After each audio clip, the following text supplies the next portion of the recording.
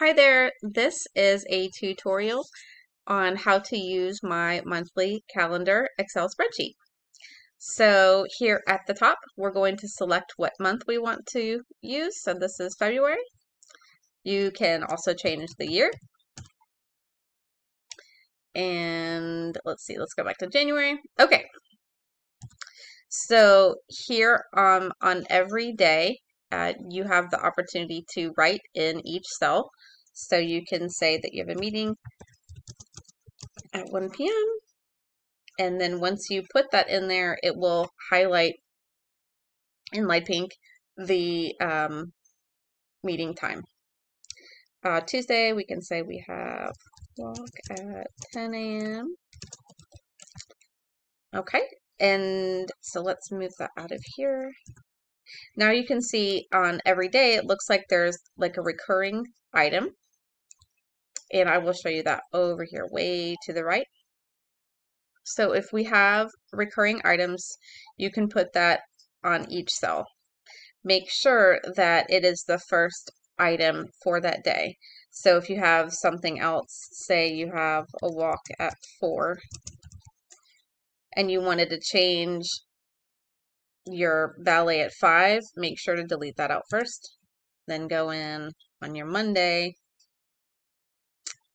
and delete that here. So your first item for the day that's a recurring, it needs to be the recurring item. Okay, so let's add something in. Let's delete all these and start fresh. Okay, so we have a fresh calendar. And then we'll go in and say we're going to have something planned on Mondays. We're going to do soccer practice, 4 p.m. Let's do soccer 4 p.m. Let's do meeting at 12 p.m. on Tuesdays. Let's do date night on Fridays. All right, so Monday, Tuesday, Friday, we've got something, and it's going to be regularly occurring every single week. Even as you travel onto a different month, it's going to keep that regularly occurring item. Okay. And then after that, so say you've got another meeting at 1 p.m., it will just not have to be after that. Okay, so now let's move on to this section here on the right. It says today's date. This is going to automatically be today every time. So you don't have to change that. It will automatically be your date.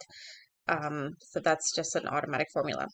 The next thing is a to-do list. So you can write your to-dos as you have them. So let's have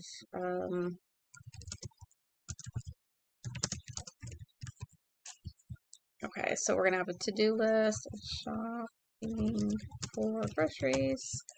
And then as you have your to-do list, you can check them off or uncheck them or delete them as needed. And then once you uncheck your box, it will turn into white instead of light pink. Goals, you can put your goals here. So whatever your goal is,